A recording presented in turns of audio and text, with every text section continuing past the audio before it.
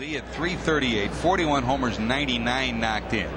We talked about it a couple of months ago when he was leading all three MVP candidate numbers: home runs, runs batted in, and average. He still has been one or two in leading the league in average, but he's fallen behind in both home runs and RBIs.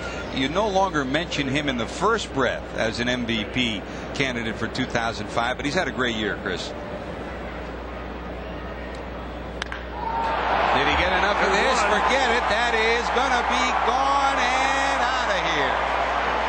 Derrek Lee gets home run number 42. He now joins a select crew, and that is 100 runs batted in a year. That's his 100th RBI of the season, and the Cubs have taken the lead here in the bottom of the first. And with that home run, FSN Ohio donates $1,000 to the Red Cross as part of our Round Trippers for Relief. You can also donate by calling the Red Cross at 1-800-HELP-NOW.